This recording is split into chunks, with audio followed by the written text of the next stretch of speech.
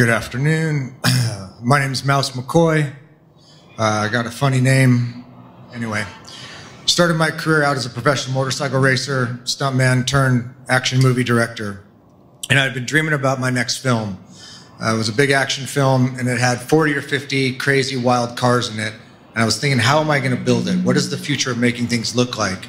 So I knocked on Autodesk's door and started exploring that. And I also rang up my friend here, Felix Holst, who was running Hot Wheels at Mattel, who knows a thing or two about design and designing cars. And we started to look to the future. We found ourselves 2 years ago at Autodesk and very quickly realized that we were standing in the middle of all of these converging technologies. It was a very exciting place to be, but there wasn't really much tying them together. You know, we were looking at artificial intelligence and cloud processing and generative design and virtual reality, additive manufacturing. And it really inspired us. You know, we were standing there looking at it and just being like, this all means something. And very quickly, our mission, still with the narrative of how do we make a massive action movie with a lot of cars, but our mission became, how do we tie this stuff together and what does it mean to the future of making things? And we looked at it as, you know, we were coming out of the era where kids in dorm rooms had changed the world in the previous decade. But that was all coding. And as we were looking into the world of making things and making heavy industry, making cars, making machines, we started following this narrative that was kind of inspired by the world we had been in with Hot Wheels, where we were looking at kids with dreams and bringing that to life. And we developed this narrative. We asked ourselves, could 3 kids in a dorm room start a car company? We know it's easy to start a software company from a dorm room, right? It's just coding, but heavy industry, heavy manufacturing, that's a very different proposition if you want to start a company. So what emerged out of our research project, the beginning of it's on display over in the Future Making Things arena, but the world's first car designed in full photoreal VR, engineered by artificial intelligence, made at the height of advanced manufacturing, and delivered by the supply chain of the future. So if you can use this aggregated stack, if you will, to build a car, you can build anything. And it got really inspiring for us. So we launched our case study one. We're calling it La Bandita Speedster. You know, we put ourselves as the 3 kids in a dorm room. We're not ashamed of the fact that perhaps we're from a different generation than those kids, and this is the car that we aspire to have. You know, I think if it really was a bunch of college students designing a car for themselves, it probably wouldn't look like this, but we decided we needed a vision that fit our ethos. And so we decided to point ourselves in the direction of making this car, a reality. We started conventionally with, you know, napkin sketches and sitting around a table sketching and ideating until we came up with a concept for a lightweight sports car that we all felt pretty comfortable with. You know, the idea is to tie into the ethos of the early speedsters. It's a lightweight, it's a 4-wheel motorcycle with one purpose, to go fast and stay light. What was radical was the process that we went through. We went from sketch to rendering to fully photoreal, full-size 3D model in a matter of a couple of weeks. So we're looking at a full photoreal representation of what we wanted to build, completely collapsing that trajectory of 2-year design cycles, going to massive clay, millions of dollars. We just achieved what the biggest car companies could do in a fraction of the time. And not only that, while we were in VR, we were also able to start checking from an engineering point of view, kind of fit and finish. You know, for example, we fitted the engine and transmission to the chassis in virtual reality, and then 2.5 months later, when we came to fabricate the car, it fell perfectly into place because we'd already done a VR fit. The kind of thing that takes hours to do because things are heavy and you need cranes, we did it in minutes in virtual reality. And then, you know, once again, barriers to entry collapsing. You used to need a big wind tunnel to be competitive, and that was, Ford had one and Ferrari had one.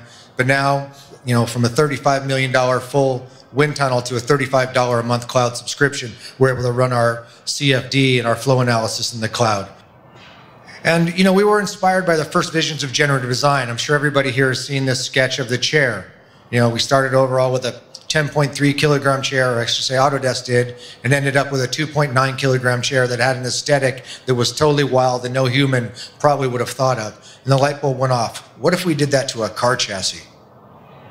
So we went out and we needed force loads. We were going to start with generative design, but generative design needs force loads.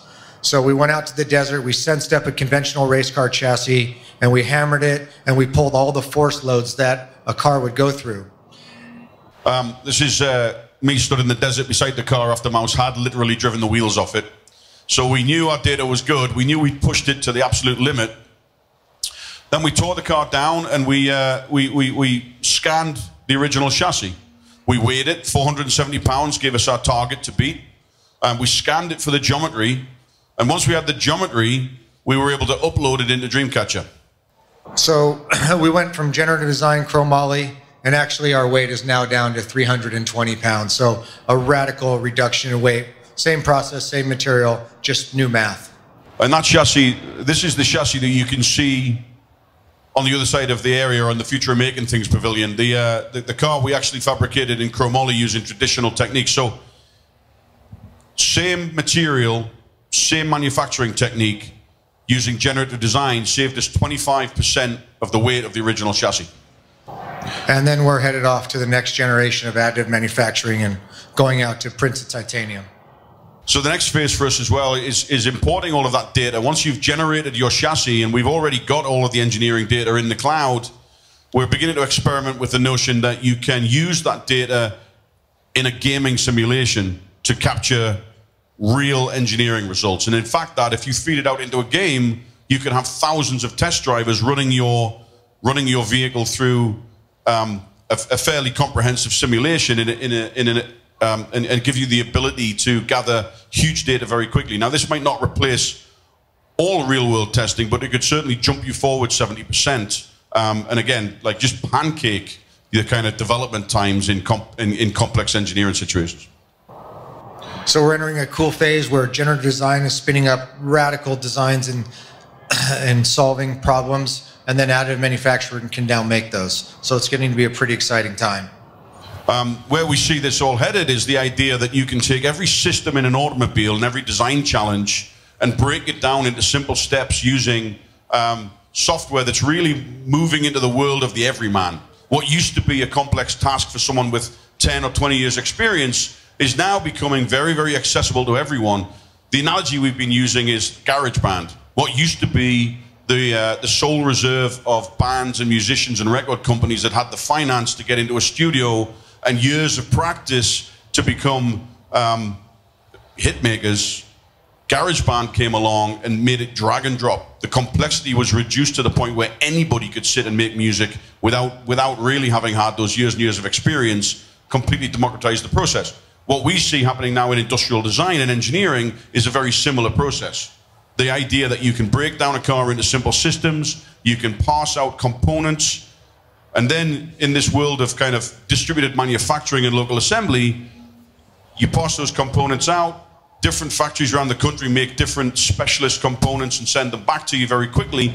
There's no tool build, there's no need for millions of dollars of investment just to get your prototype made, and you can then assemble locally. You could have your own workshop, or maybe you've got a tech shop membership, and you have the skills at your doorstep to achieve a working prototype. So this really means the democratization of big manufacturing, and the everyman with a dream can go solve large-scale, complex industrial problems and really get in the game of hardware. And we think this is pretty exciting and inspiring. And so at the start of this project, we asked ourselves, could 3 kids in a dorm room start a car company? And looking at what we have on the stand at the other side of the hall, we're well on our way to thinking, yes, we think so.